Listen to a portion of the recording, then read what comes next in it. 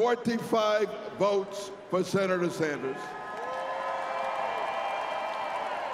And for the next President of the United States of America, the first female in history will be made. 90 votes for Hillary Rodham Clinton.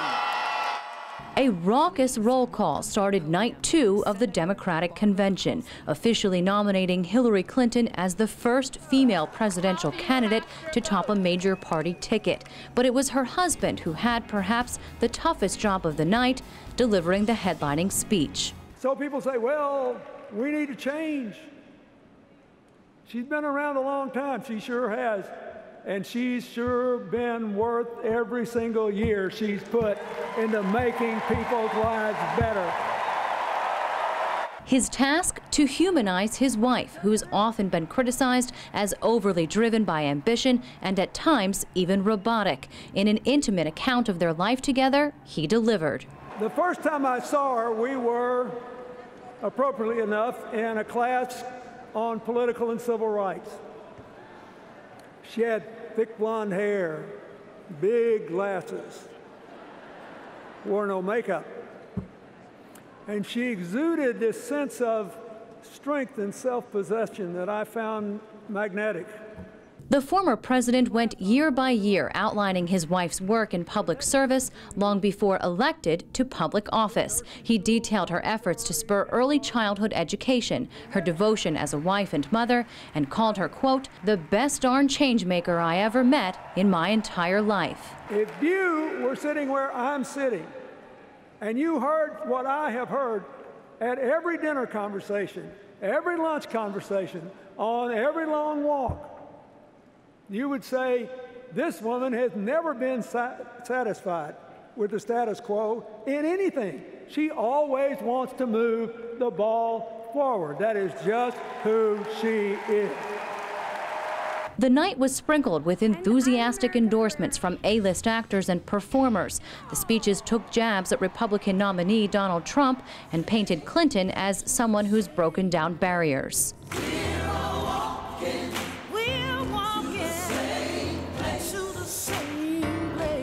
It took an emotional turn when the Mothers of the Movement took the stage, a group that includes the mothers of black people like Eric Garner and Trayvon Martin, killed by gun violence or incidents involving police. I am here with Hillary Clinton tonight. Woo, woo, woo. Because she is a leader and a mother who will say our children's names.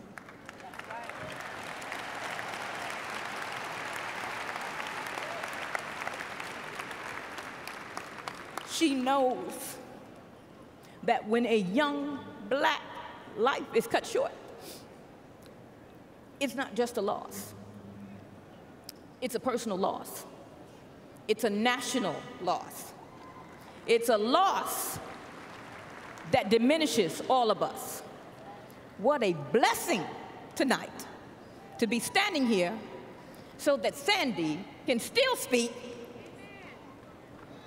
through her mama. Former and first female Secretary of State Madeleine Albright delivered a scathing address, punching holes in Donald Trump's foreign policy credentials. She knows that safeguarding freedom and security is not like hosting a TV reality show. The energy was palpable, but it was perhaps the message delivered not on stage, but via satellite that brought the house down.